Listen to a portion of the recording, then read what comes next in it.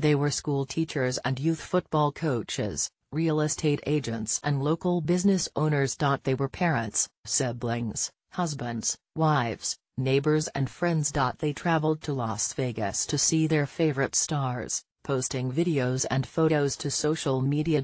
At least 59 of them never made it home after a gunman opened fire from the 32nd floor of a Las Vegas hotel onto a crowd of more than 22,000 below at a country music festival. Details emerged Monday about the lives of those who died, as well as countless more who were injured. Friends waited for text messages that never came, families learned the worst from hospitals and local authorities.